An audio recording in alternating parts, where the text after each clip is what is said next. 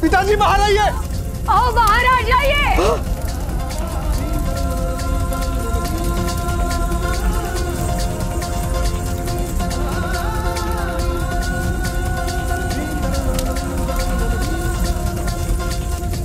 रुक्मिणी, केशा, सच में तुम हो?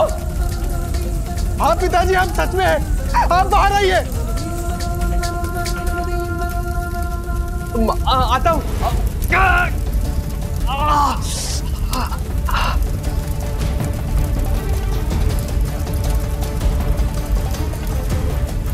साई, मेरे सुहाग की रक्षा कीजिए साई। साई। रुक्मिणी, तुम अब भी मेरे लिए दुआ मांग रही हो? हाँ, ये मेरा कर्तव्य है।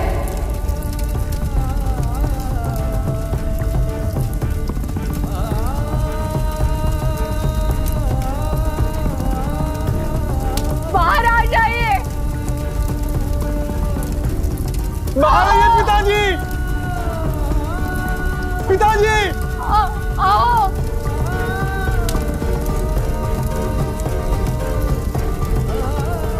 रामकृष्ण हरि, रामकृष्ण हरि। पिताजी बाहर आइए।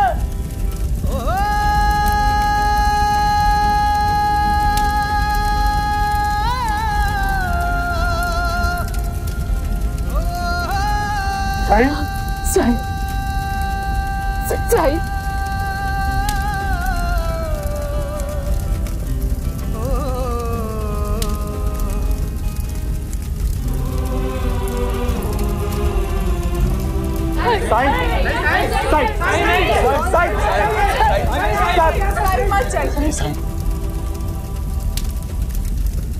श्रद्धा सब हो रही।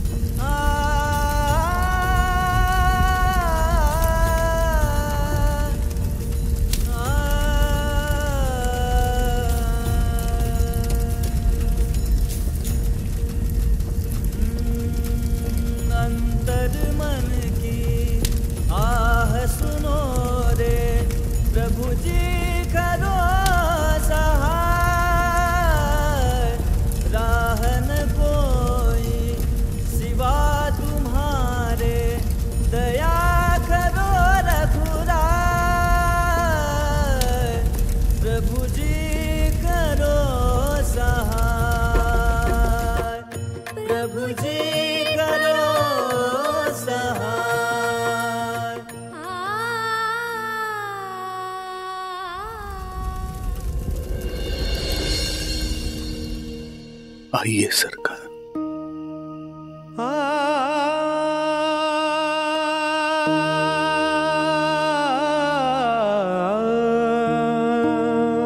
नहीं साई। पिताजी, अब तो साई की बात मान लीजिए। वो यहाँ आपकी रक्षा के लिए आया है, आपको नीचा दिखाने नहीं। हाँ मैं जानता हूं बेटा, वो मुझे बचाएंगे, इस बार भी बचाएंगे, लेकिन किस मुंह से मैं उनके सामने आऊंगा? और मैं ये भी जानता हूं केशव कि इन्होंने कई बार मुझे बचाया, और इसलिए नहीं बचाया मुझे कि वो मुझे नीचा दिखाना चाहते थे, लेकिन मैं अभागा अपने अहंकार में ये कभी स्वीकार नहीं कर सका।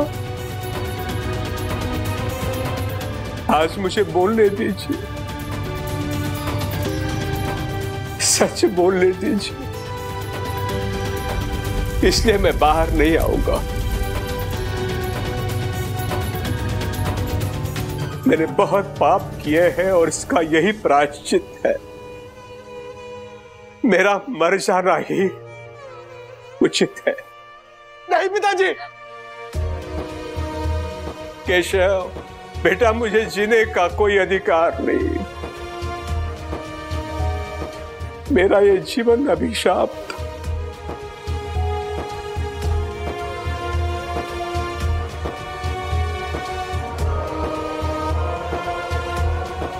साई, मैं जानता हूं आप इस बार भी मुझे बचाएंगे, लेकिन अब जीना नहीं है मुझे। और जबकि ये बोध हो चुका है मुझे कि सब कुछ होने के बाद भी सब खो दिया मैंने, कितना दुख दिया है आपको लोगों को, इसका दंड मुझे मिलना चाहिए। साई, मत बचाइए मुझे।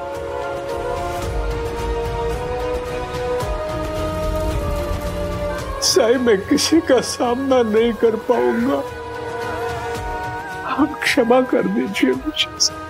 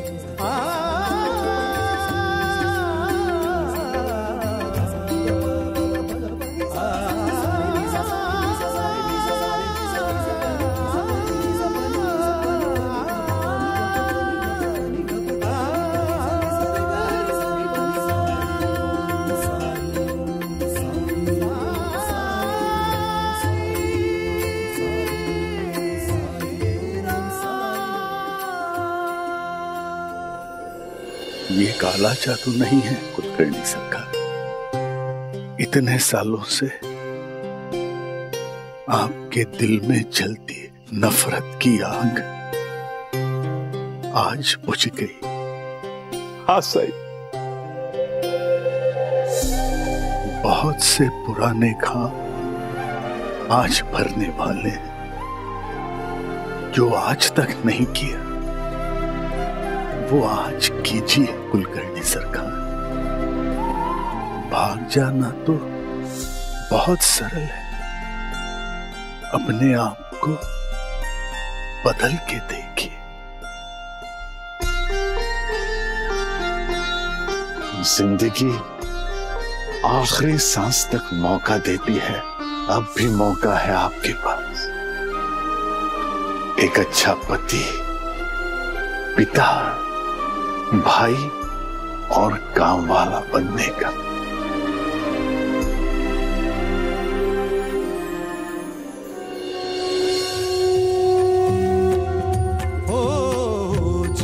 अगर तू खुद की बुराई तो अच्छाई तूने जो अपनाई तो बाहें खोले खड़ा है साई, बाहें खोले खड़ा है साई। साई वचन है, साई वचन है, साई वचन है, साई वचन है।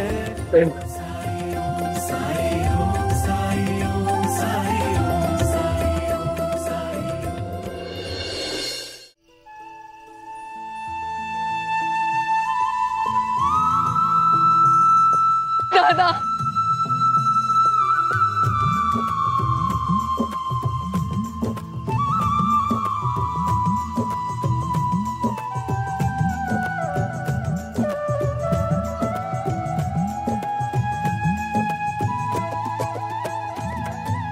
नहीं सरकार, ये आप क्या कर रहे हैं?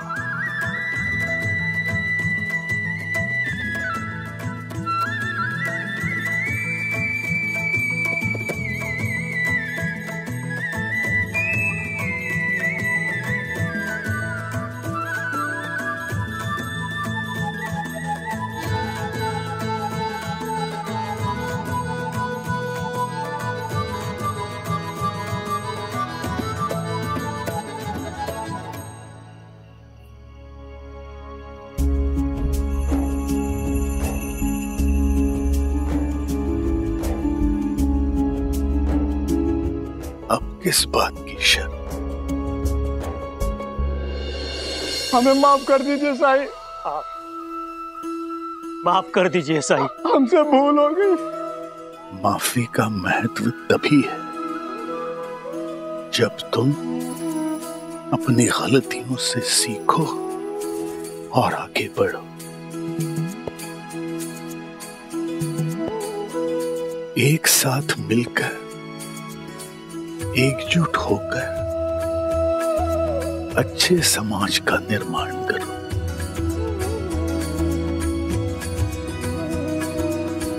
साई, आज तक मैंने लोगों का केवल बुरा किया है, लेकिन अब सारा जीवन मैं शिरडी की सेवा में बिताऊंगा। और ये मेरा वादा है। आशीर्वाद दीजिए साईं।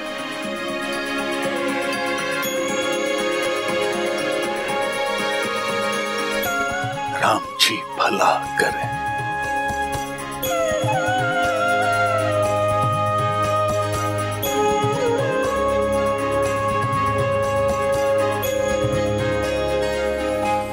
आज से शिरडी के एक नए अध्याय का आरंभ हो रहा है।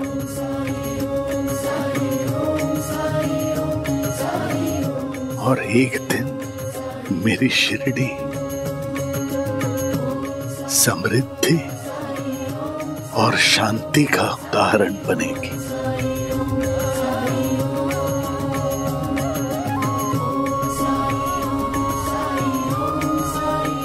सबका मालिक एक। साई बाबा की जय, साई बाबा की जय, साई बाबा की जय।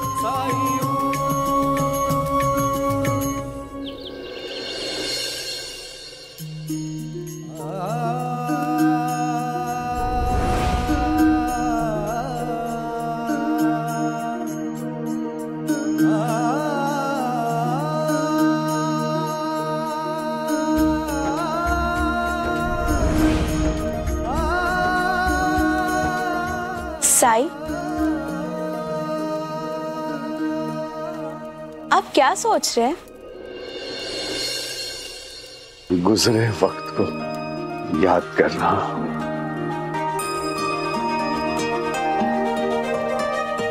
जब अतीत की यादें इतनी खूबसूरत हो तो मालिक का शुक्रिया अदा तो करना ही चाहिए।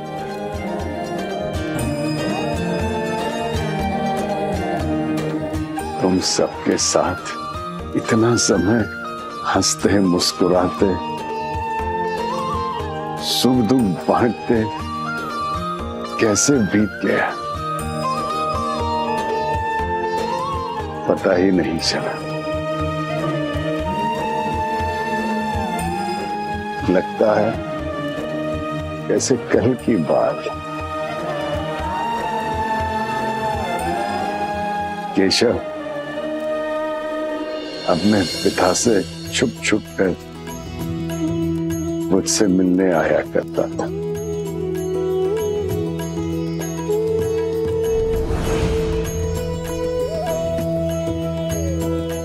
अंदर आओ।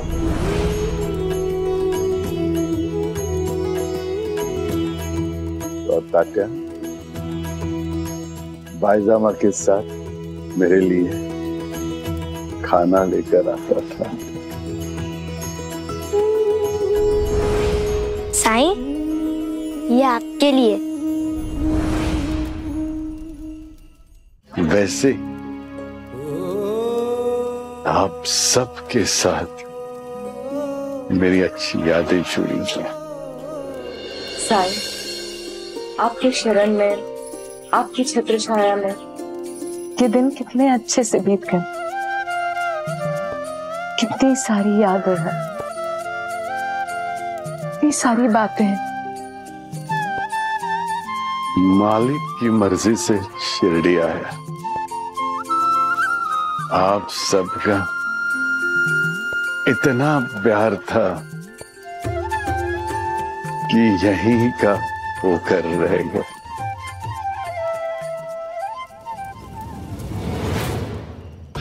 सही सही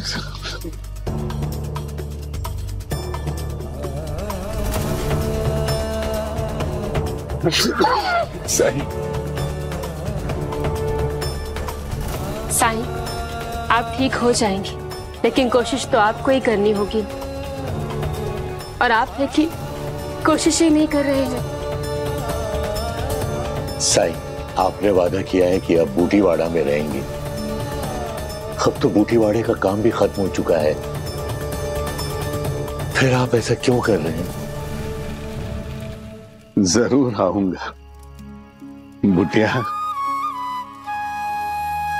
लेकिन अभी कुछ काम बाकी है। साई, लेकिन काम करने के लिए पहले आपको ठीक होना पड़ेगा। और बिना कुछ खाए पिए आप ठीक कैसे होगे? कैसे करेंगे काम? मेरा परिवार है ना, वो मदद करेगा मेरी।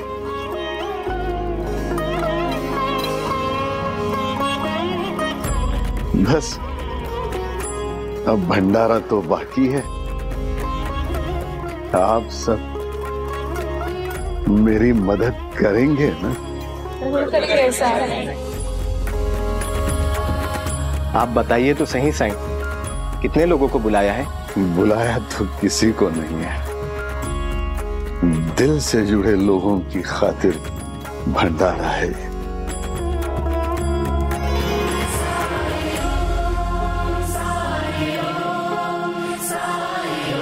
साई, आप सबको भंडारा खिला रहे हैं, लेकिन खुद कुछ भी नहीं खा रहे। मेरी भूख तो दूसरों को भोजन कराने से मिटती है। आप बस भंडारे की तैयारी कीजिए। कल दशहरे के शुभ अवसर पर भंडारा होगा।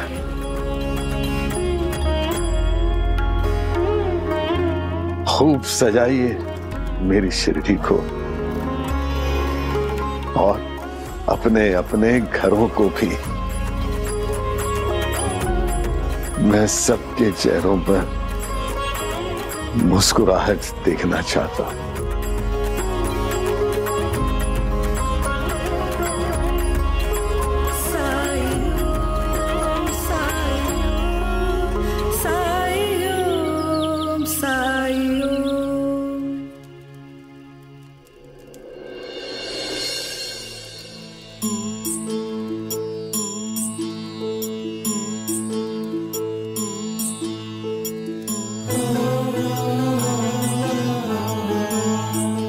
आपकी रोशनी में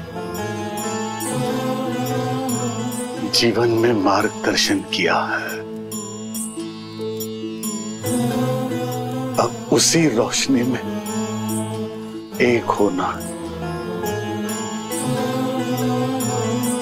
बस थोड़ी देर हो। अपनी शिरडी से आखिरी विदा, आखिरी भिक्षा लेकर आता हूं। मुझे शक्ति देना। साई ओम साई ओम साई ओम साई ओम साई ओम साई ओम साई ओम साई ओम साई ओम साई ओम साई ओम साई ओम साई ओम साई ओम साई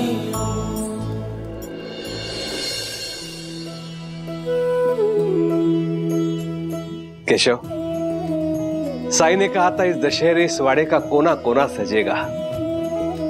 इतने वर्षों से ये वाड़ा साई के आशीर्वाद से वंचित रहा, लेकिन अब नहीं। अब हमेशा साई का आशीर्वाद इस वाड़े में रहेगा। हरिओम।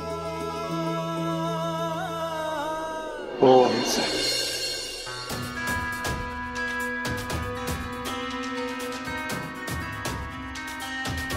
भाई, आप यहाँ?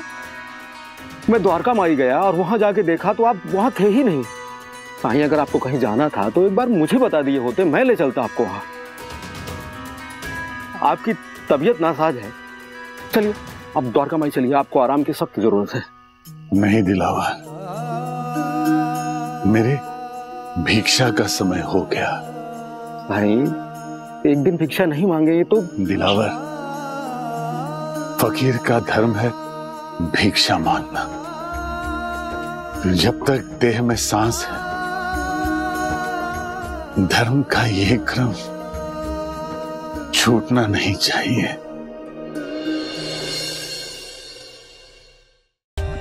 For more updates, subscribe to our channel, click the show links and enjoy watching the videos.